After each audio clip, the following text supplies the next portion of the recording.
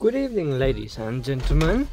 Today we will be continuing our long journey of removing this dear beloved. Last time ended with me removing these and the cable, and all the, as you could see, all the clusters and everything has been removed.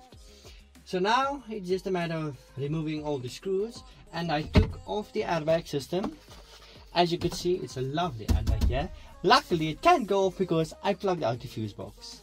The fuse box needed to be removed. We can do a controlled experiment with these airbags one day to see how far it can launch something in the air. But we'll be back shortly when all this is removed.